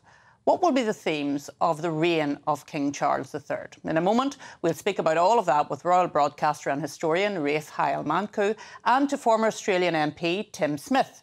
But first, let's go to GB News royal correspondent Cameron Walker at Buckingham Palace. Cameron. Good afternoon, Arlene. Well, it was just an incredible atmosphere down here at Buckingham Palace and indeed in central London yesterday. First, we had that magnificent King's procession carrying the King and Queen from Buckingham Palace to Westminster Abbey. And then that service encompassing tradition dating back to 1066 with the first coronation held in there by William the Conqueror and having a bit of a modern twist on things. We had 12 new compositions of music. We also had different faith leaders greet His Majesty the King following the coronation, and the most sacred part of the service of all, that anointing with holy oil. Zadok the priest, Handel Zadok the priest, that famous bit of music really did send shivers down my spine, and I'm sure many people watching us on GB News here felt the same way. And then we had the huge coronation procession with the Golden State coach, the King and Queen newly crowned inside, travelling through the streets of central London. Crowds were cheering, hundreds of thousands of people in central London. And then, of course, that famous balcony appearance with members of the royal family. And the fly past scaled back, yes, because of the poor weather conditions, but nonetheless a pretty spectacular sight for those who are actually here in central London and those watching on television as well. And thank you so much for bringing us that overview of yesterday. And we're going to touch on the service now, because one of the issues facing King Charles will be countries in the Commonwealth rejecting the monarchy. The Prime Minister of Australia, Anthony Albanese, when he won the election in 2022, created the office of Assistant Minister for the Republic, showing his party's commitment for Australia to become a republic. Now, royal broadcaster and historian Rafe Heil-Manku and former Australian MP Tim Smith are with me in the studio, and we're going to have a discussion about all of this because, Tim, you felt yesterday that there wasn't enough emphasis, perhaps, on the other realms of His Majesty the King. Tell us about that. Yeah, Arlene, I thought it was disappointing. Don't get me wrong, yesterday was magnificent. Yes. It was absolutely magnificent, except there was one aspect of the service that I thought was... it didn't quite pay due deference to the realms of His Majesty outside of the United Kingdom, and that was when he took his oath of office and swore to uphold the law of the United Kingdom of Great Britain and Northern Ireland. There was then no mention of his other 14 realms, unlike in 1953, where Her Majesty specifically swore to uphold the laws of Australia, Canada, New Zealand, the Union of South Africa, Ceylon, and Pakistan, the realms as they were at the time. Yes. Now, it wouldn't have been too hard for the Archbishop of Canterbury to mention the 14 other realms of His Majesty the King: Canada, Australia, New Zealand, Jamaica, Belize, St Kitts, etc. Tuvalu, Papua New Guinea, the Solomon Islands. It wouldn't have been too hard. And I just think it kind of paid a little bit of lip service to what is a very important part of the monarchy and what is a very important part of Britain's soft power around the world. I mean, we know why Barbados became a republic. It wasn't via referendum. The monarchy wasn't rejected by the people of Barbados. It was rejected by the politicians of Barbados because of Chinese influence in Barbados. Yeah, and you've raised a very interesting point, Rafe. Did you notice that yesterday as well, that the other realms weren't mentioned in the oath, as they had been in 1953? That's right. Well, we knew some days in advance that they wouldn't be mentioned in the oath, and like yourself, I thought that was a huge mistake, and I know very much from my contacts around the Commonwealth realms, particularly Canada, Australia and New Zealand, that many monarchists were actually annoyed by that, because if you don't actually visibly mention the Commonwealth realms, then of course the argument goes that this is just a British coronation. For example, even the beautiful invitation that was sent out to everybody, which my friend designed, beautiful, I was amazed that this thing had just British meadow flowers on it. Yeah. And I thought, gosh, why wouldn't the palace actually think to put the fern of New Zealand in, to put some maple leaves in there to signify that? Now, on the positive side, down the Mall, we had the Union flag as normal, but then we had all the Commonwealth realms in order of seniority from Canada down. Also, during the actual coronation, we had the procession of the Commonwealth realm prime ministers there. But, of course, there we also had the Governors-General, who shouldn't have been there because the Governors-General represent the King in the King's absence. They should have done what they did in '93. They should have been back in their countries, hosting their own coronation events on behalf of the King and the Sovereign. So there's a two-faced problem here. One, I think the reason that the oath wasn't included in the realms is because perhaps the palace thought we don't want to inflame Republican sentiment in those countries. But I think that's a very curious type of logic that was used. Yeah, no, I think it's curious as well because by not including them in the oath, surely it sends a message to him. Well, I agree, Arlene, and Rafe, you're spot on. I think the monarchy and the King, it underestimates the popularity of the monarchy in places like the Southwest Pacific. The monarchy is incredibly popular in the Solomon Islands. In Papua New Guinea. In fact, it was reaffirmed by a vote of the people of Tuvalu within the last 15 years. Yes. So don't underestimate your popularity and the good that you can do. I say this to the palace. Equally, I think one of the most poignant moments of yesterday's proceedings, which was largely ignored by mainstream media, was when the flag bearer of Grenada, Johnston Bahari VC, was saluted by a lieutenant colonel in the Guards as he entered Westminster Abbey. There, we can see it on the screen there. So we all know that figure very well. He's carrying the flag of Grenada. But why is it important for the lieutenant colonel to salute him? Because he is a Victoria Cross holder, and everyone salutes a Victoria Cross holder. And I thought that was a wonderful moment. And if I'm slightly critical of the national broadcaster in this country. Yes. When they simply, and I was watching their coverage I was flicking obviously between GB News and the BBC obviously, but when they sort of just say, oh, the Commonwealth. Well, as Rafe, as you said, the flags on the Mall they are obviously Commonwealth countries, but they are realms. And there are 56 Commonwealth nations, but there are only 15 realms, and they ought to be treated slightly differently. And I don't think, I mean, for example, the Wales's returned to Buckingham Palace in the Australian state coach. Yes. And these little things are important, particularly for those of us who are ardent constitutional monarchists from Australia or Canada and the like. And it shouldn't be taken for granted. But we do want to, I mean, the monarchy has always needed to be seen to be believed. Yes. And we need to see our king in his other realms. And do you think there's a risk that by trying to go softly, as Rafe was saying there, and not including them in the oath, do you think that gives succour to Republicans in places like Australia and Canada and other realms? It does show a lack of confidence in the Crown in those. And look, in 1999, the Republicans were, they were sorely defeated. Yes. Because changing the Australian Constitution is very difficult, and the Republicans can never, ever agree on the model. Do they want a directly elected president? Do they want an Irish model? Irish Republic model, I might add. Yes, not Northern Irish. But they can never agree on a directly elected president or a president chosen by Parliament. Yeah. So I think the monarchy is actually quite safe in Australia for that very reason. The monarchy is safe in Canada because I don't think there are any major Republican movements in Canada. And you need to have all 10 provinces in the country have to agree on that, and trying to get Quebec and British Columbia to agree on the same thing on anything. It's just... Yeah. And I mean, it is interesting, isn't it, that we're having this discussion, because I don't think I've heard it anywhere else talking about the other realms of His Majesty the King, and that's why it's important that we do discuss this issue, because the monarchy is a global phenomenon in the UK. And when you talk about Republicans can't decide on which model of president they want, it's still going to be a politician that's elected as the head of state. Exactly right. I mean, the great thing about our constitution is we don't have a politician as our head of state, and it's a unifying member of the royal family. The heir to the throne has now come forward. He's taken his rightful place, and that's what unifies us here. And Arlene, to use a shocking Australian phrase, if it ain't broke, don't fix it. Yeah, yeah. And that's the case in Australia. Obviously, it's the case here. I mean, this is the mother of all parliaments. This is the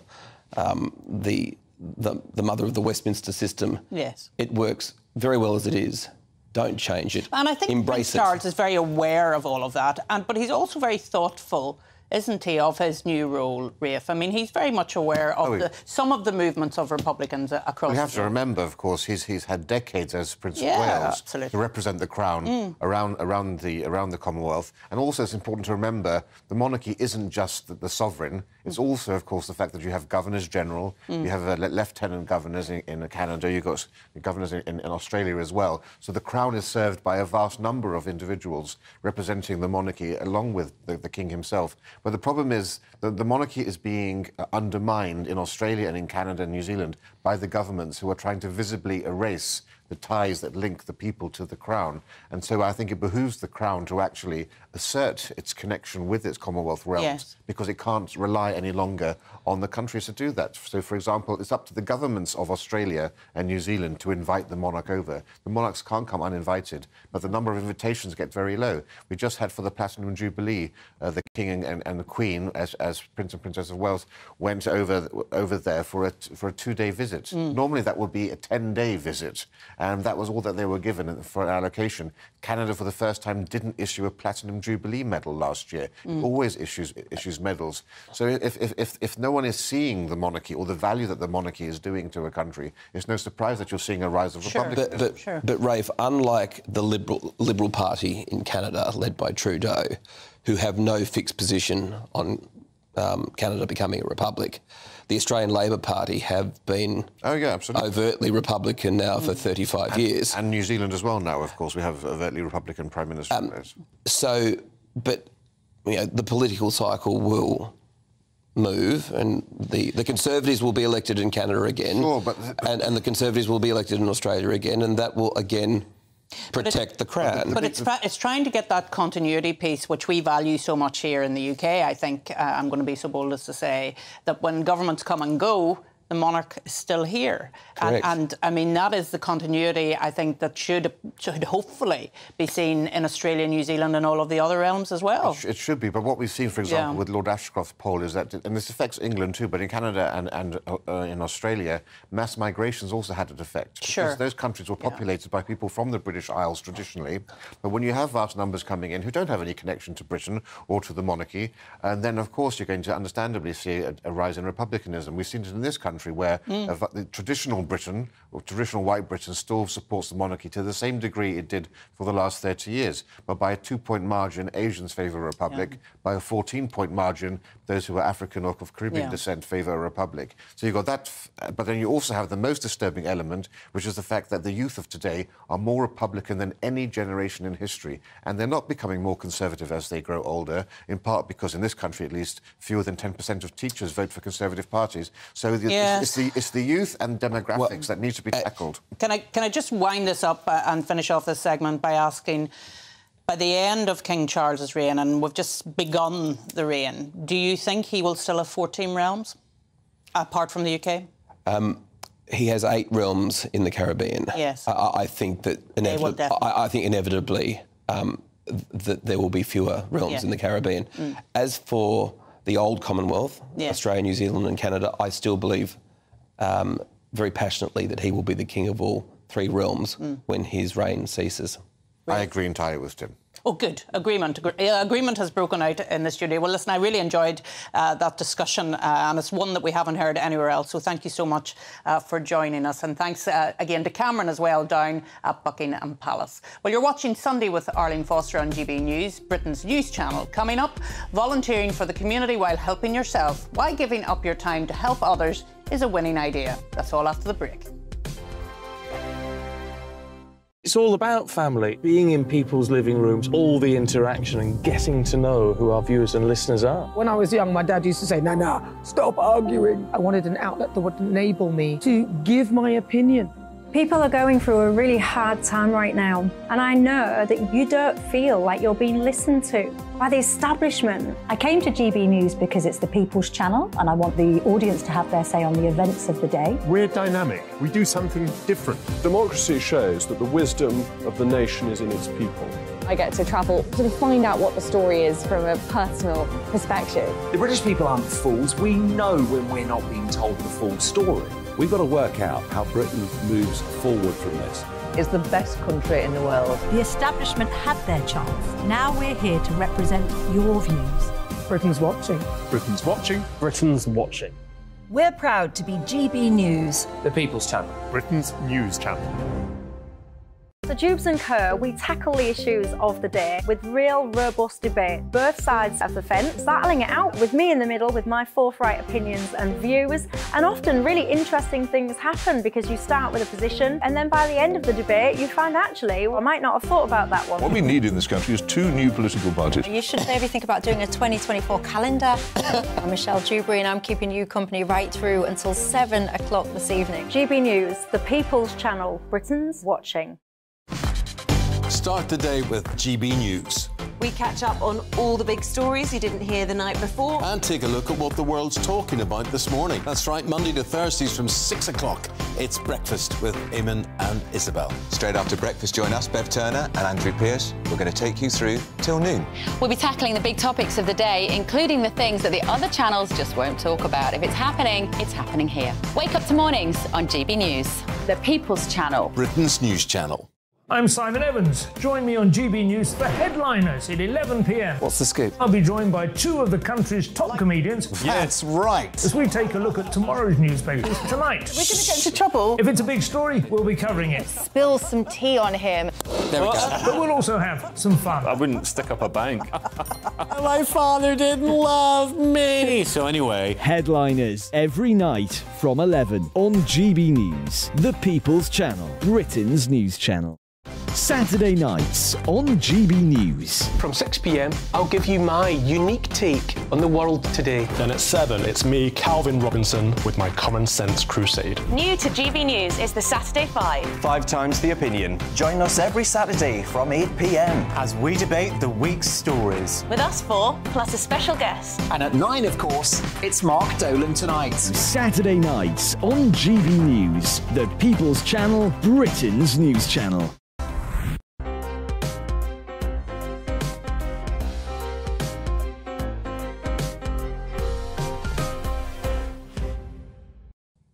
Welcome back to the show. Well, it's said the coronation weekend is a great opportunity to raise awareness of volunteering throughout the UK. The Big Help Out is also providing opportunities for everybody to experience volunteering and to see how they can make a difference in their communities, as well as shaping the future with volunteering group of the UK's leading volunteers involving in the charities. The Big Help Out is open to all, and any organisation or individual can join in with or register an event via the app. The objective of the Big Help Out is to raise awareness of volunteering throughout the UK and to provide opportunities for people to experience volunteering and to make a difference in their community. It's not a profit-making or indeed a fundraising initiative. Away from the controversy, as well as helping the community, volunteering has proven benefits for individuals, including improving mental health and combating loneliness. And Professor Sir Carrie Cooper, Professor of Organisational Psychology and Health at the University of Manchester, is going to join me now to discuss all of that. Thank you so much for joining me. Why is it a good thing for not just the community, but for yourself to be involved in volunteering? Oh, Arlene, there's lots of research in the well-being field, mental health and well-being field, that shows the more you give to other people, the more you give of yourself and help other people, the better psychologically you feel. There's a lot of indirect benefits as well. Now, how does that happen? Why does it improve your mental health? Well, number one, you can contextualize your own problems vis-a-vis. So if you work in a hospice, for example, or you work at a food bank and you volunteer in these kind of contexts, you see people who have real problems, and it makes you feel a lot better about your own small problems that you have. So from a coping point of view, it helps you cope better because you say, you know what, I've been worried about that thing and I have to do my income tax and I'm kind of worried about my finances a bit. But look at what they're suffering, what that person's suffering in the context of a cancer hospital or a hospice or whatever. So from that point of view, it's good. And the other reason it's good, and this is about the loneliness bit that you mentioned, is you socially connect when you volunteer. You have a whole community that you go into when you're working in a food bank or somewhere and volunteer in the community. And so that helps you because if you're older and you have less friends as people get older and your friends die off, this gives you an opportunity of meeting your social needs as well. So psychologically, socially, and from a mental health point of view, volunteering is very good. And there is a lot of research to show that. And of course, we're celebrating volunteering because the King has himself volunteered as in the public sphere for so many years. So it's really an honour of that we're doing this. But I have felt for a while now, Carrie, that volunteering isn't as easy as you may think because there are so many regulations now put in place for understandable reasons that you have to go through a lot of monitoring and form filling to become a volunteer now. How can we deal with all of that? Oh, yeah. Well, I mean, it depends. I mean, like if you're working with children, I think that's inevitable. Yeah. I'm sure we wouldn't want to take away the constraints there. I think it's not that complicated. In the end, it's not. If you're working with children or people who are vulnerable, yes, there will be a lot of constraints on your behavior, a lot of form filling in and doing that sort of thing. But, you know, if you go to the Prince's Trust, I guess it's now called the King's Trust, is it? I don't know. But anyway, I think really, you know, that shouldn't put you off. I mean, there's local politics, there's a local community, there's a whole load of volunteering that we all need to do, by the way, in our communities now. We're going through rough times. You know, we have a cost of living crisis. We have a whole load of things hitting us at the same time. And giving to other people, giving to the community, being engaged with that, it's good for you and your family that you're doing that as well. You feel a part of something when we have felt from the pandemic very disconnected, socially disconnected. This is bringing us all together again. And I'm just hoping that people do volunteer. And if there are obstacles in the way, they're minor paperwork obstacles, accept that as a part of the process and just help out because we need people involved in our communities now. And it'll be really good for you psychologically, socially, will help you. And remember, mental health is the real big issue for us now. 57% of all long-term sickness absence in the UK economy is for stress, anxiety, and depression. It is the largest single cost of ill health. And it's not just in the UK, incidentally. Mental health is a big issue across the globe. And we have to attack that. And yes, we do it by having, you know, counseling and psychotherapy and the rest. But we have to help ourselves. Helping ourselves means how do you get your mental health engaged? How do you enhance your own mental well-being? And the way you do that is doing things for other people. Makes us all feel great. Yeah, I mean, I've often felt that even though we live in a very connected world now, digitally connected, that actually there are a lot of very lonely people out there. And if they just came forward and joined in and become a volunteer in whatever they wanted to do, that it would really help their mental health, Carrie. Do you volunteer at all yourself? Yeah, I do. I volunteer and do things, a whole variety of different things. But at one point in time, I worked with the Samaritans. That's how I met, I was going to say Prince Charles. That's how I met him, actually, because he's the patron of the Samaritans. And to be honest with you, organizations like that need people. We need at Christmas time for the lonely. We need to get out there for the people who don't have, you know, the indigents and the homeless. We need to help them. And my daughter and I have been thinking of next year that we were going to do that at Christmas and spend Christmas actually at helping with, you know, provide food for a lot of the homeless. We should all do this in one form or another. Yeah, I'm a great supporter of it as well, because I used to be a Girl Guide leader, and it's something that I hope we've inspired some people this morning, Carrie, to become involved in volunteering. So thank you so much for joining me this afternoon. You're watching Sunday with Arlene Foster and GB News, Britain's news channel. Coming up, taking to the streets, the nation celebrates the coronation with thousands of street parties. That's all after the news with Ray Addison.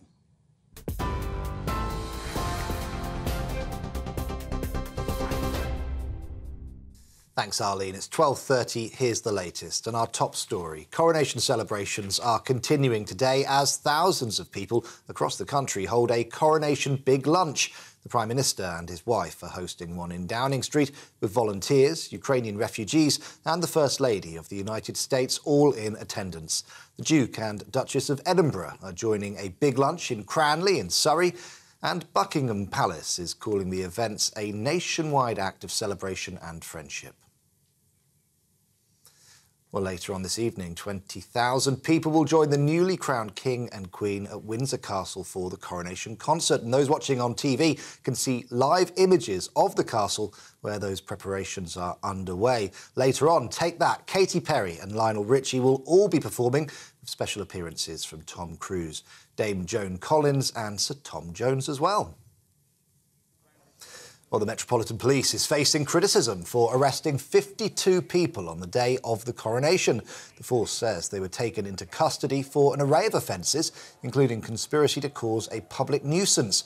Graham Smith, the chief executive of anti-monarchy group Republic, was held for nearly 16 hours. He says there's no longer a right to peaceful protest in the UK.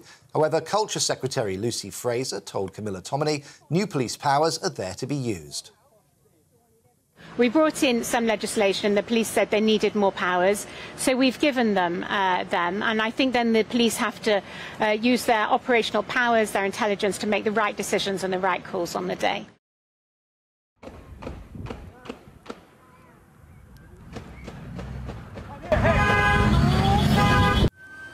Well, at least 8 people have been killed and 7 wounded in the United States after a man opened fire at a mall near Dallas, Texas. The gunman, who authorities think acted alone, was killed by a police officer. The injured includes a 5-year-old child and 3 people are said to be in a critical condition. We're on TV, online, on DAB+ radio and on TuneIn too. This is GB News. Back now to Dame Arlene.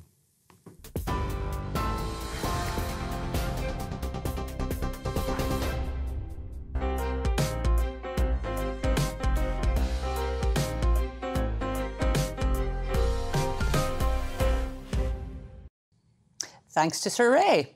Street parties first began just after First World War in 1919 as a way of giving children a special treat after the hardships of the conflict. In just over 100 years, coronations, royal jubilees and weddings have all been marked with street parties. Some are formally organised with a packed programme of activities. Others are simply neighbours getting together over a cupcake. There were street parties to mark the coronation of King George VI in 1937 and for Her late Majesty's coronation in 1953. And to mark the coronation of King Charles III, thousands of street parties are being held today and tomorrow.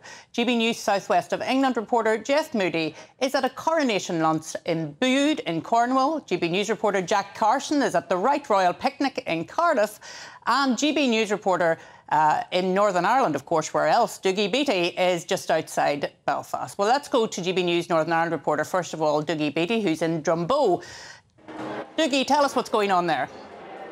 Well, hello, Arlene. I got an invite here to do something I've always wanted to do, and that was ring church bells. And they have been ringing for the King all morning here, just about a few miles outside Belfast and about 7 miles outside Lisburn. There's now a big lunch here, quite a lot going on there.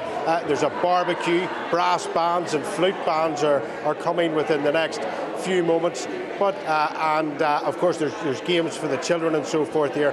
But earlier on it was a real treat to actually ring the bells in the church itself, and it's something that I personally will remember. And I must say that every single member of that congregation took a chance to do exactly the same thing. So Northern Ireland's still very much celebrating His Majesty's coronation, and it's due to go on for the next couple of days. And Dougie, we do things a little differently in Northern Ireland. There's been lots of parades, of course. You would expect that. But there's a new mural as well on the Shankill Road, isn't there? There is indeed two murals there. Of course, one was last year for the Queen's Jubilee, and right across the road on the other side, this massive mural, the whole side of the wall with King Charles. Of course, the Shankill Road is always very much known as being one of the most loyalist areas inside the United Kingdom, and the people there are extremely pleased with that mural, and it was quite humbling actually to watch when it was unveiled of how many was there and just what they do think of the monarch. Thank you. Don't eat too many cupcakes there in Drumbo. And there are, of course, thousands of street parties and gatherings planned, and Jeff Moody's in Bude in Cornwall. Jeff, what's the atmosphere like there? It's a great atmosphere so far, Eileen. I'm not here at a street party, I'm here at a pool party because we're down here by the water in Bude where the weather is absolutely glorious. Suddenly the sun is shining, everybody's out in shorts, they're all heading down to the pool party, which is kicking off fairly shortly. We'll have live reports from the pool party all afternoon. There's going to be all sorts of typically British competitions going on. There's going to be a fancy dress competition with a right royal feel to it, so expect lots of outfits in red, white and blue. There's also cake competitions, cake baking competitions, and something that I want to do, you can have a cream tea on board a paddler, paddling across the pool. So that's what I'm going to be doing this afternoon. It's a good gig if you can get it, Arlene. Yeah, it is, and it sounds all very regal. I hope you have a wonderful time there, and no doubt we'll be coming back to you throughout the afternoon. Jack Carson, meanwhile, he's at Cardiff Castle, where there's a right royal picnic taking place. Tell us what's happening, Jack. Well, good afternoon, Arlene. Welcome to Cardiff Castle. We're here yesterday where they showed the coronation. We're here again today for this right royal picnic. We've got people on stilts that I think are dressed as Georgians, and we've got, of course, loads of people having picnics. Let's come round and meet one of the families that are having a picnic here today and have a bit of a chat, if we can, with them. Hello, what's your name? Oh, hi, I'm Gabby. Hello. What have we got in the picnic today? Oh, we've got a variety of things. We've got some coronation quiche. You've made a coronation quiche? I haven't made it, no. Let's be clear, no. OK, have we tried it yet? No, not yet.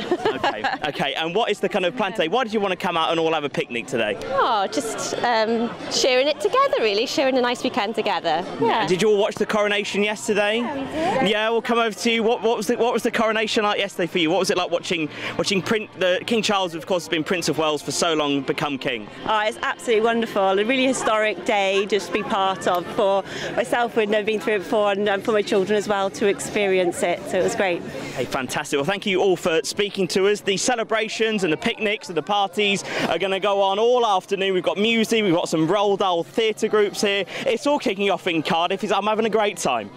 Jack, I thought there that you were going to get a piece there of the coronation quiche. Have you had any coronation quiche thus far? Well, Arlie, I made my own coronation quiche a couple of weeks ago. I had a bit of an attempt with it. I struggled a little bit with the broad beans. I've now got a freezer full of them, so I'm going to have to work out a way what to do with those. But I did try it, and do you know what? I'm a big fan. I gave it a 10 out of 10. So you disagree with Jacob Rees-Mogg then and his assessment of the quiche, because he wasn't a fan, Jack, but you clearly are. Oh yeah, unfortunately, me and Jake will have to disagree on that point. But I love the quiche. I did cheat on the pastry. I didn't make the pastry. I have to be honest there. But I made the filling, and for a first attempt, I think it went pretty well. I'm very impressed, I have to say, Jack. And tell us, what is the weather like down there at Cardiff? And is this continuing all afternoon? Yeah, this is going to go on all afternoon because, of course, they've also got the big concert later on as well. We've got some music here. We've got some different activity groups that are going on. Let's say we've got people dressed as rabbits walking around. We had some bees going around buzzing. This is going to go on all afternoon. And the weather, so far, the rain is holding out. Yesterday, when we were here for the coronation screening, there was a few downpours. That certainly didn't stop people coming out, though, to watch the coronation on the big screen. Umbrellas, of course, will never stop the British public from a bit of rain. rain, but the rain so far is holding off, and it's nice and actually it's lovely, just nice and warm with a jacket on. So fingers crossed it'll stay that way all afternoon. OK, Jack. Well, thank you so much for joining us from Cardiff Castle. Thanks also to Jeff Moody down in Cornwall and, of course, Dougie Beattie over in Northern Ireland. Coming up, as we're celebrating all things British, what could be more British than a nice cup of tea? But do you put the milk in first or after? We find out how to make the perfect cuppa after the break. I joined GB News because I was sick and tired of not hearing my views being represented, not just mine, but so many people that I knew and spoke to. I just couldn't get my voice out there. I couldn't say anything. I couldn't do anything. Whatever the narrative was, I kind of had to follow it. GB News is there to provide a voice for those who have been ignored by the establishment media. We think different things. We've got a different style. GB News is here to be optimistic and positive about the future. It's real kind of dynamic and flowing, with the audience very much at the heart of it, like a big family. Here at GB News, we talk about the things that matter to you. Hearing the voices from right across our towns and cities, especially our towns. All sides of the argument represented with a heavy dose of opinion. We're on a mission here to make a difference. And the GB News family really is here for you, and whatever time of day you can watch or listen. Britain's watching. Britain's watching. We're proud to be GB News. The People's Channel. Britain's news channel. Westminster is going around in ever-decreasing circles, followed by the media. Britain is broken. How on earth did we get into this mess? But more importantly, how do we get out of it? Join me at 7 p.m, Mondays to Thursdays on Farage, here on GB News. We will have open, rational debate. We've got to work out how Britain moves forward from this. Join us here on GB News, the People's Channel. Britain is watching. You've probably seen politicians interviewed 1,000 times, but we do it differently. We find out who they really are. We don't shout, we chat, and hopefully we bring a bit of light, not just heat. Did you know Kate Moss? Apparently. Do you have a pair of jeans or a pair of jeans? No, of course I don't. What would I do with them? My friends are like, oh my God, what's she doing now? Join me every Sunday at 6 for Gloria Meets, only on GB News, the People's Channel, Britain's news channel. I'm Jacob Rees-Mogg, the Member of Parliament for North East Somerset and a former government minister. For years, I've walked the corridors of power in both Westminster and the City of London. We need to have the arguments, the discussions on how we make it better. Crop failures, famine, war, suffering on a scale completely unimaginable. We are putting the cart before the horse. As Charles I said at the scaffold, he was the true defender of liberty. Yeah, I've completely derailed the conversation. Join me Monday to Thursday at 8 p.m. on GB News, Britain's news channel. New to GB News is the Saturday 5. Join us every Saturday from 8 p.m.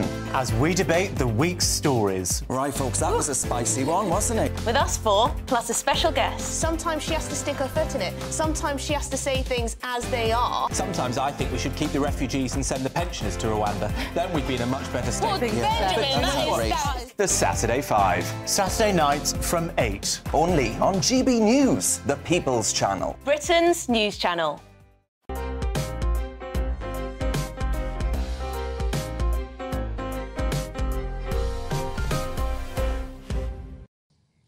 Welcome back. Well, the coronation has been showcasing all things British, and what could be more British than a nice cup of tea?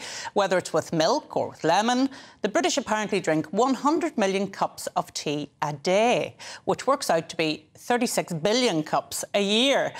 So a great deal of tea will be drunk today at street parties and get-togethers. But how do you make the perfect cup of tea? Diaz Arab is a tea expert and he joins me now. Huge thanks for coming in, Hello, Diaz. Eileen. Thank you for having me. You're going to tell us about the perfect cup of tea, are you? I am indeed. Firstly, we actually consume about 165 million cups of tea a day. It's so that actually much. Went up. Exactly. And actually, we predict that over this magnificent weekend that we must have consumed north of 1 billion cups of tea. My goodness. Collectively. Yeah. So today we're going to talk about how to make the perfect cup of tea. Brilliant. So firstly, I've got the tea here. So this is our Royal Court Collection tea, which is a collection of black teas favoured by royal families from around the world. Oh. Of course, because we're celebrating the coronation, we're going to start with the British royal favourite, which is our exclusive British breakfast. Now, tea must always be brewed in a fine bone china teapot if you want the ceremony and the experience. So what we're going to do... putting a tea bag in a cup, is that what you're saying, Diaz? I am, Arlie, yes. Sorry to the nation, because I know that is the preferred cuppa that we all turn to. Maybe we'll see more lovely pots like this being Yes, bought exactly. now. Well, actually, there's a lot more appreciation now, Arlene, for speciality loose-leaf tea. We actually did a report, and it's demonstrating that 55% of us are leaning more towards herbal, green, speciality teas. So now we're going to add the hot water. So because it's black tea, we're going to do about 3 grams of tea to about 200 ml of water. So that's going to go in. And the first thing we must do is put our timer on. So tea can be very scientific, Arlene. Well, I didn't think it was, but clearly it is. Definitely is. So while this is brewing, actually, we're going to also prepare a green tea for you. Do you like green tea? I don't. I'm not as big a fan of green tea, but I like the herbal teas and the fruit teas. I quite like the fruit teas. Fabulous. So green tea is an increasing trend. And we're going to show you the correct way to brew green tea in these amazing devices. So, firstly, green tea, black tea, white tea, they all come from the same plant. However, it's the process that the tea undertakes after it's been harvested that decides whether it's black, green or white. Black tea is oxidized for 72 hours, then roasted and steamed, so it's very dark, very black. You need 100-degree water to bring out the maximum flavour. Green tea, however, has a lesser process in terms of oxidization, and that's why it's very light in colour. Therefore, if we use 100-degree water for green tea, we're going to burn it, and it's going to become bitter. And almost taste like seaweed. Maybe that's what I've been doing. That's what you've probably been doing. That's probably so we need to get the water to 80 degrees, Arlene. So the first thing I've done here is I've added some cold water here to get this water down to 80 degrees. So what we'll do is I'm going to add my hot water into this device. So 20% room temperature and 80%... It's very scientific. Very scientific. And here, what we have, you're not going to believe this, but this is tea grown in England. Oh. Yeah, so have you heard of the Jersey Royal potato? Yes, I have, yes. Hopefully I can get into this. So the same family that grow the Jersey Royal potato actually are now growing tea. Thank you, Arlene. See this little thing here? Oh, Arlene, there you go. It needs a lady's touch, evidently. So this is tea grown in England. So the same family that do the Jersey Royal potatoes have now started growing tea. And it's the world's rarest tea. So what we're going to do, this is our little brewing device. We're going to take some tea and put it into here, like so, without making a mess on your lovely counter. And it's as easy as this. So this is an automatic brewing device where you put the strainer to the tea. You put the tea over. This is and then we start the magic. So that's going to brew on its own now. What we're going to do here is just quite simply, we're going to brew you a tea, but instead of using 80-degree water, we're going to use 100-degree water. So just by manipulating the temperature of the water, you can really change the flavour and the experience. There we go. And so, how do you know when the breakfast tea is ready then? I've got my beautiful timer here. You're all timed up and everything. And actually, if I'm very quick with this, I reckon by the time I've flipped this over, our tea will be ready. OK, so now I'm going to put this timer on here. So, here we have our beautiful teacup and our strainer. So we always put the strainer to the cup. Now, this is actually a 22-carat embellished fine bone china teapot from William Edwards. It's beautiful. So it's affordable luxury, actually. So here we go. Arlene, what I would invite you to do is first try the tea without the milk. OK. And tell me what you think. Explain. Oh, that is lovely. Oh, so a real English breakfast tea, you don't really need the milk, Arlene. You don't really need You the don't milk. need No, it, no. but for purposes of the show, let's put some milk and to in. show off your lovely jug as well. Yes, our lily teapot. So if you put the cup down... Sorry. There we are. So you just put a little splash in. Now, the etiquette for stirring your tea is not actually stirring. You must go from side to side and not actually touch the cup itself. Okay. You don't want to make a noise or anything as such. So there you go, Arlene. So let me see if I can do this. Is that the way to do it? Exactly. I can't hear anything. And that's so how the it wrong should thing be. to do is to stir. Exactly. Okay. You shouldn't stir it. Okay. Okay, Diaz, well, I'm looking forward to having the green tea later on, but I don't think it's going to be ready for me when I'm on air. I'm definitely going to have that later on. But huge thanks to you for coming in and giving us all of the science and the etiquette. Absolute pleasure. Thank you so much. Wonderful to have you. Thanks to Diaz. And I'm really enjoying my cup of tea, and the green tea comes afterward. But Emily is with us because she's up next with her show. Emily. I am indeed. GB News Sunday. I was just wondering if I could have a get some green tea. Have a little cup to take me through the show. Yes, of course, we're going to be continuing our coverage of the coronation weekend, reflecting on yesterday, looking to what's happening today, all those picnics and also the concert tonight. We'll be getting the latest on that. I also want to reflect on the local elections, the big political news of this week. Has Keir Starmer done enough to win a general election? I'm not so sure. There were some surprising results in there, so we'll dig deep into those as well. And what else? I do want to ask the question, what kind of king will King Charles be? What do we want him to be? And also Prince Harry. It was all a bit sad, actually. He was a bit awkward yesterday, and it was very much a flyby visit. Do you think maybe he's regretting his choices? Well, when I was watching him yesterday, I have to say I was thinking, what is going through his head? Sitting there in the third row, he's the son of the king, and he's sitting there in the third row. What is he thinking? Miserable, isn't it? He very much did look like the spare. Unneeded, but perhaps that's harsh. We'll be getting some analysis on that, of course, from our royal experts. Thank you so much. Should be a good show. So, Emily's coming up just after the break, but I want to say a huge thank you to all of my guests. And if you're going to a street party or helping out in your community, have a really lovely time. I'm off to have more tea. I'm going to finish my breakfast tea, and then I'm going to have my green tea. Have a lovely time this afternoon. Goodbye. Hello there, I'm Greg Dewhurst and welcome to your latest GB News weather by the Met Office. Well, wetter weather is on the way, but plenty of sunshine today. It's been rather warm. It stays muggy over the next few days too. Today's ridge of high pressure starts to move out the way, opens the doors for the Atlantic weather systems moving in, bringing some wetter and breezier conditions for many of us, some heavy showers in there too, staying unsettled for the working week. Fine evening to come for much of the UK. We will see some low cloud across some eastern coast still, but it is eyes to the west as cloud and rain pushes in from the Atlantic as we move into the early hours, affecting western areas by the end of the night. Some of the rain could be heavy at times, clearest, driest conditions holding on in the east. A mild start to Monday morning, temperatures in double figures for many, but a wet and windy start across western areas. This outbreaks of rain pushes its way eastwards through the day, perhaps some sunshine just about holding on for East Anglia for the longest, turning brighter behind across Scotland, Northern Ireland. Some sunny spells here, but some really heavy showers developing for Northern Ireland in particular. Some rumbles of thunder, local flooding is possible. Where we get the sunshine, temperatures reaching around 18 or 19 degrees, stuck under the cloud and the rain, it will feel quite chilly. Into the evening time, still some showers rumbling on, but they should fade away into the early hours. Cloud and rain continuing to push slowly eastwards across England and Wales and elsewhere.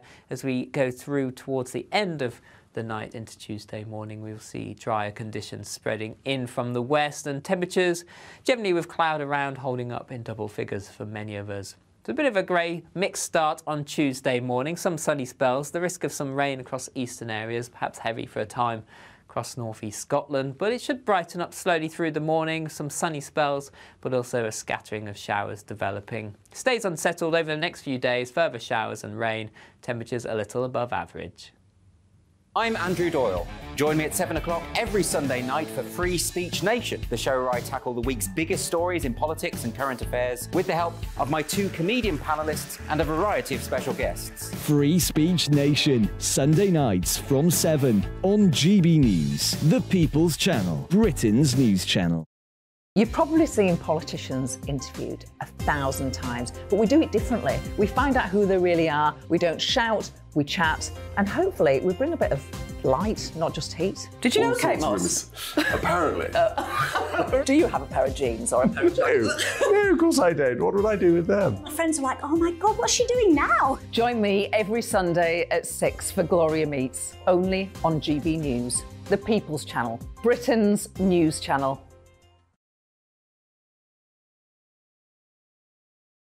I'm Jacob Rees-Mogg, the Member of Parliament for North East Somerset and a former government minister. For years, I have walked the corridors of power in both Westminster and the City of London. We need to have the arguments, the discussions on how we make it better. Crop failures, famine, war, suffering on a scale completely unimaginable. We are putting the cart before the horse. As Charles I said at the scaffold, he was the true defender of liberty. Yeah, I've completely derailed the conversation. Join me Monday to Thursday at 8 p.m. on GB News, Britain's news channel.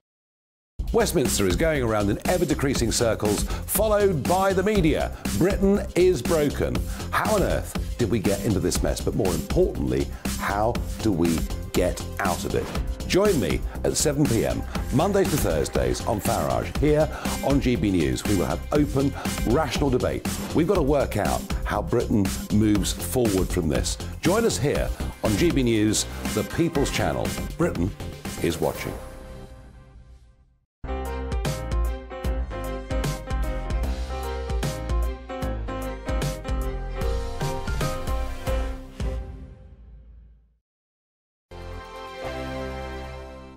Monday to Thursday nights on GB News.